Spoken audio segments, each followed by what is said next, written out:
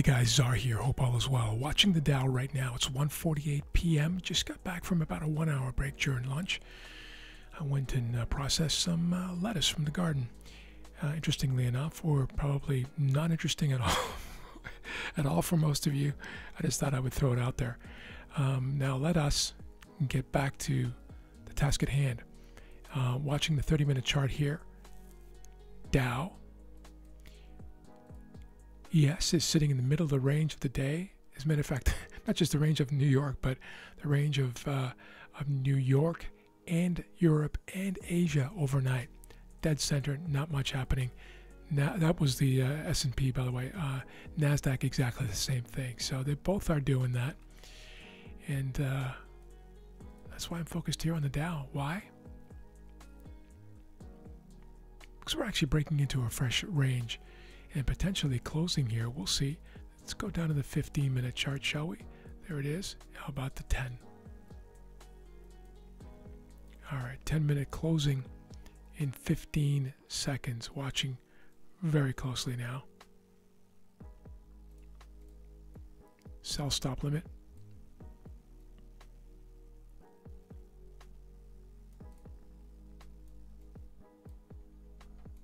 Sell stop limit. Live, guys. Live order. 150. So we're 10 minutes to 2, pardon me, when volume very often starts to come back into the market after the twilight zone. The twilight zone is that lunch period. It's about a 2-hour period from about 11:30, 11:45 a.m. New York time till around 2 o'clock, 1:30, 1:45, 2 o'clock, give or take. There's no specific moment when things dramatically change on any with any given regularity, but certainly on any given day. Today is a Tuesday. The behavior around twilight zone is different on a Tuesday than it is on a Friday, for instance. I'm going to put you on pause, guys. I'm going to watch this a little bit more. I'm going to factor in the really dead-looking Three Sisters chart here. 1-minute chart with the NASDAQ, S&P, and Dow vacillating or oscillating around the volume-weighted average price.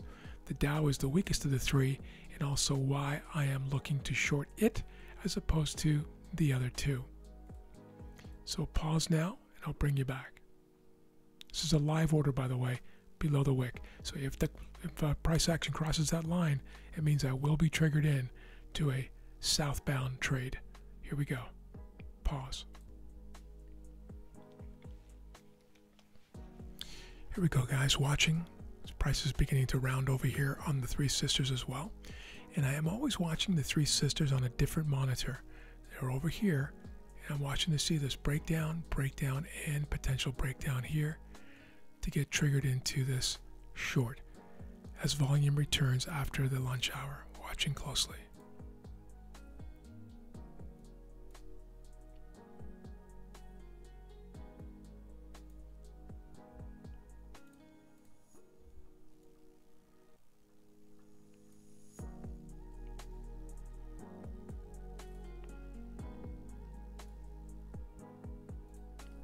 Struggling right now to drop, and that's okay.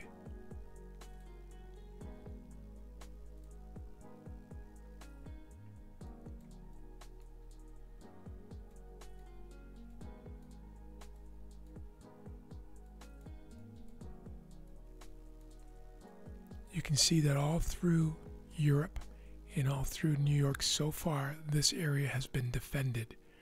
In other words, there are buying forces in through here defending this. Prices drop down. Bam. Here we go, guys. I just got triggered in. I got a nice fill on that too. So it was a very quick flash move. You saw that? I'm going to watch this now very closely. I'm going to manage it quickly too, if I can. We'll see. Targeting 462. Bear with me. Looking for 50 points on this, guys. Second trade of the day. Only had one trade today on the NASDAQ.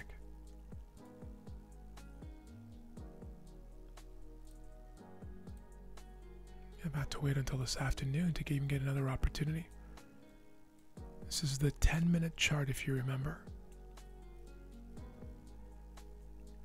So we need to handle these. So you see that just kind of, while I was explaining to you how these forces are sitting here, there would also be stops under here. You saw that flurry, bam, kind of a burst of activity as it slammed down, taking out those orders. And now it's just kind of meandering about. Could easily just rally back up again and take me out at my stop, and that's fine too. It's part of trading. But I am watching these, always watching the three sisters. It's a NASDAQ there, S&P in the middle. And here's the Dow, the one that I'm short.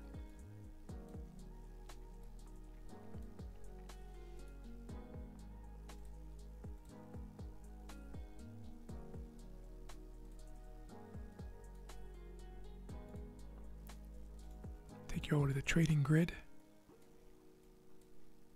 2-minute chart on the right hand side. Copy and paste. You can see where I was triggered in there.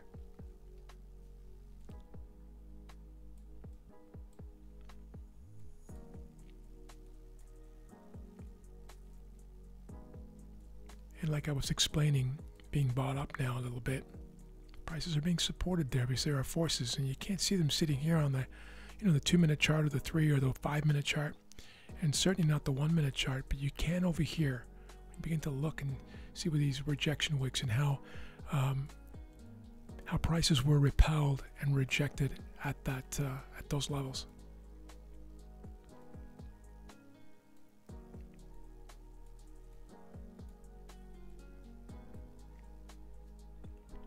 It's 3 minutes to 2.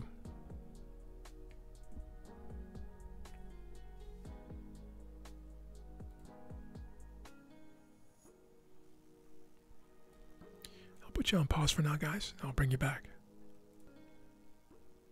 Driving down now. Here we go. Looking for 50 points. Stop to above. Small wick.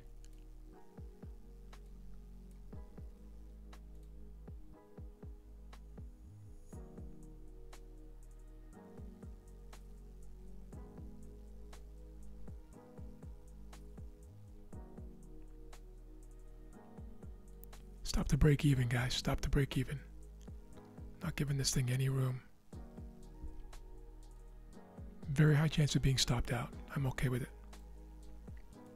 It's just too sluggish and sloppy. And I'm not seeing a confirming move with the other two sisters. See that there? These are rallying. Watching it now. Looking for 50 points here.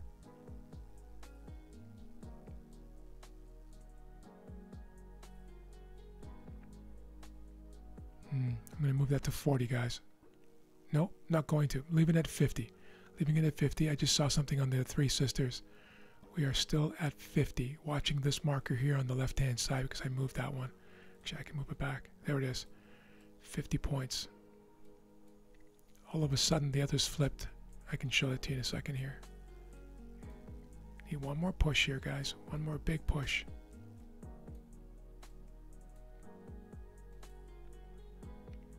One more big push.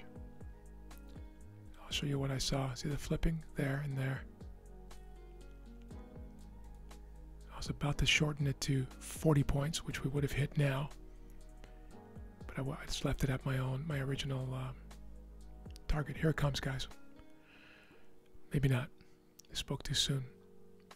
New candle. Top wick. Yeah, it's being defended now. I can see that too on the others. Watch. See that there? Boom, boom.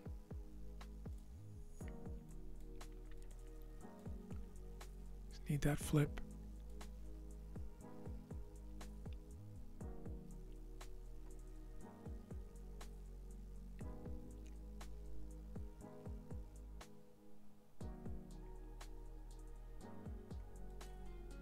Patience.